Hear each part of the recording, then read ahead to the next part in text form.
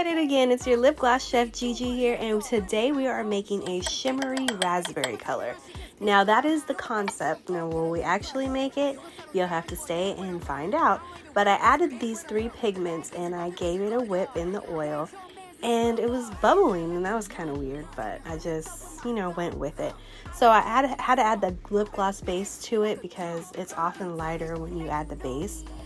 And that was challenging mixing. I actually cut it and sped it up because I really mixed this for a long time. At first it was a little loosey-goosey and I'm like, I'm gonna have to add more base, but as you can see, it wasn't. It was the perfect amount and it started to whip up really nice.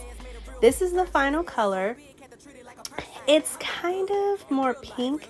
I really want like a true raspberry color, and I don't know. I think I might want to lighten it up just a bit. What do you guys think? Here's the final mess.